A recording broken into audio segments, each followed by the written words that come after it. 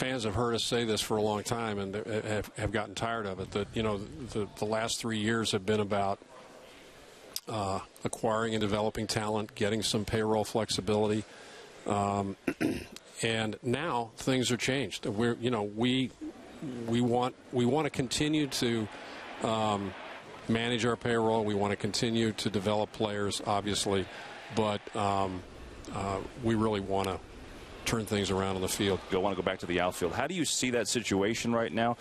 Obviously, Granderson's going to be starting out there. You signed Chris Young. You've got Eric Young. Legares was terrific defensively.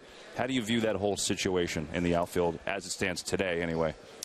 Well, right now, I don't think we have too many. I mean, we have promised Chris Young playing time. We haven't told him, we haven't said he'll be center field or right field or left field. We said we're going to give you the at-bats. And that's a commitment we made to him. Curtis is, of course, going to play. Sure. So that leaves EY and Legares as well.